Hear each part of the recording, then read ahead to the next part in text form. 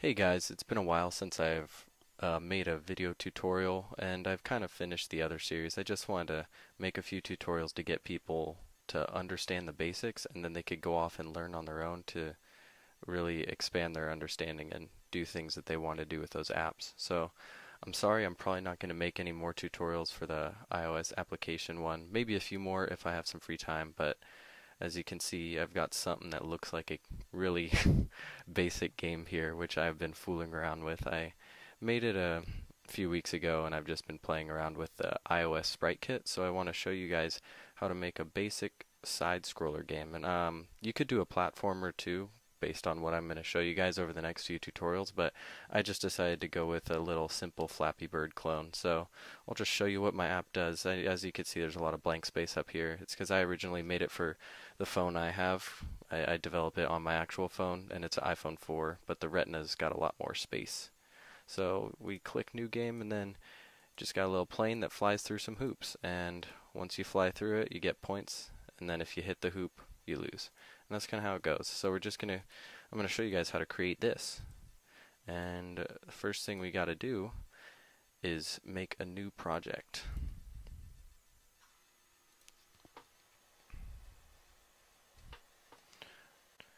We're going to go up to Application, click SpriteKit Game. You can name it whatever you want. Oh, that's weird. We'll name it First Game. Alright, I just skipped over me entering the little mundane things for the project, and here we are when we first open our game. It'll be closed, we open it. If we go over here to My Scene, we'll see a few things. It's also come with a view controller, main storyboard. We're not going to touch the main storyboard. Oh, it's going to load though. Sorry, don't have the fastest computer. I'll probably skip this too. Alright, but let's just go and click Run and see what happens, because what Apple does is they made a really bare bones, if you even want to call it a game, and it's just to kind of show the basic capabilities of the SpriteKit. And it honestly, if you guys just take a look at this code, you could figure out what most of it did, and you wouldn't even need me for much. But let's have this load up, and we'll see what it does.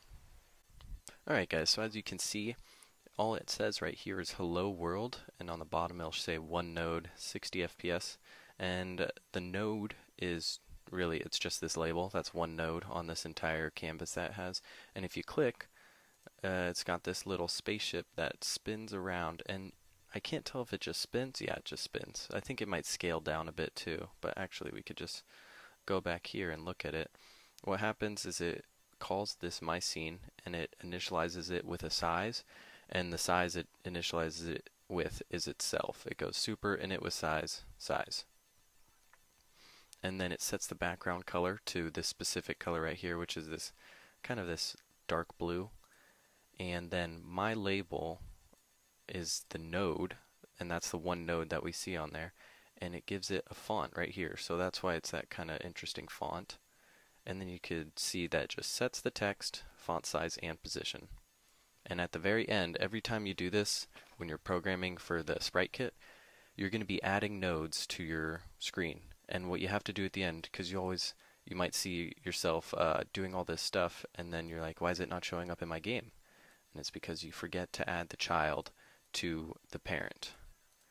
And after that, it returns itself, and that's what that method has to do. But then when we click, we get all these spaceships, and as you can see, the more I click, the lower the FPS gets, and that's just because it's doing stuff with all these nodes. And it says for you I touch, and touches every time I touch it. Basically it gets the location, creates a new sprite, it sets the position to that, and then it has it do this SK action. It actually just creates it right here. SK action, rotate by angle pi for 1 second, so every second it goes half. Is it half or full? Yeah, every second it goes half a circle, because a circle is 2 pi. And then at the end, after it creates this action, it tells this sprite we just made to run the action, SK action, repeat forever, this guy, and then it adds it. And here's update. It's not used yet, but we will use it. So I think I still got a little time in this tutorial after breaking it down. We are going to add a few variables and some code to this. So let's start with implementation. We're going to give a few instance variables, sknode underscore bg layer, sknode underscore game layer. Oops, little mistype. There we go. sknode HUD layer. And so these nodes are where most of our, dang, I always do that, where most of our sprites are going to go, and all the background photos we have and things like that, they're going to go within these nodes. And then to show the kind of depth we have, we'll have the sprite, the player sprite, be in the game layer, and then behind it's going to be all the background stuff. And before we stop this, we're going to add ns time intervals. We're going to add dt and ns time interval last update time. Okay, so now that we have our now that we have our instance variables, we're going to need to add them to the game. So we're going to go into init with size, and we're going to take out all this stuff. We're going to, we'll leave the background color for now, but we'll take out these. Whoops. What we're going to add is bg layer equals sknode node, and then self add child bg layer. And we're going to do that with the next two. Okay, now that we added these, we're going to create the scrolling background, because I think that's the first thing you should do when you've created a game, is to have the very back just working out. So we're going to have the sk texture, we'll call it background texture, equals sk texture texture with image named, and then we're going to say at background we'll say i4, because I've made an image and it's for the iPhone 4 because of the size.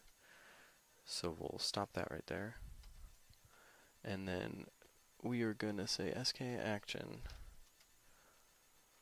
move bg equals sk action move by, oops, did this wrong, sk action move by x. I hate when I press enter and then it fills everything in for me. Oh, actually I like that about this, but I also hate it.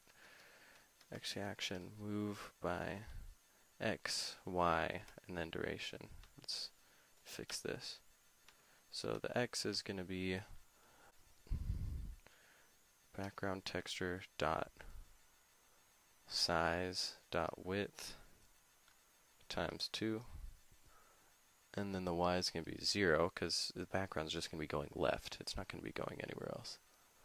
Oh yeah, it's going to be going left. Sorry guys, make that a negative. And then the duration is going to be 0. Whoa, hey, duration is going to be 0.1 times background texture dot size dot width, and then we'll go boom. Now that we have the action to move it, we're going to need an action to reset it, because once it moves all the way, actually not even all the way, once it's almost done, you'll see the picture ending and there will be nothing else left. So we need another sk action to reset it. And we're going to create this action to be sk action move by x. Yes. And the x is going to be background texture dot size dot width. Oh hey, my typing is terrible right now. Width times 2, 0, 0. So we're not going to take a lot of time to reset. We just want it every time it's gone that far, we want it to move all the way back to where it started instantly. So now that we have it moving and we have it resetting, we want an action that moves it forever. So sk action move background forever equals SKAction repeat action forever, and then we're going to have to make this SKAction sequence, and then we will have two in here. We'll say at, make sure to get those brackets, and the first one is move BG. Oh, hey, hate when it does that. And the second one is reset. You know what, let's make this BG just for consistency. There, move BG, reset BG, and count is going to be, oh, why do we have a count? Don't need a count. We're just going to, oh, sorry guys, repeat action. My fault. I'm very inconsistent today. Repeat action forever. I click away so it doesn't fill anything in. Then we'll delete the count. This should not error. No? Let's see what this is. Sorry. Oh, yeah. Okay. So let's see. 1, 2 brackets. We need 3 over here. Yes. And I spelled something wrong. Man, I'm terrible today. Alright, so now we have this action that will move the background forever. Alright, now that we have the backgrounds, actions, we're going to need the actual backgrounds to be added to our BG layer so that they can use this action. So I'm just going to type this all out and skip over it, and you'll see it. Okay guys, so I have added this method right here. Well, not exactly a method, just a little algorithm for moving the background texture and adding it. So what's going to happen is it's going to loop twice, and then it's going to create a sprite. It's going to set the scale to 1, because when it sets scale, it's just, if I set it to 2, it'd make it twice as big as it is, and if I set it to 0.5, it'd be half, that sort of thing. Set Z position to -20. What I'm doing here is I'm setting the Z position, which is basically, if you think about the depth of the game, it's a bunch of different pictures stacked on each other.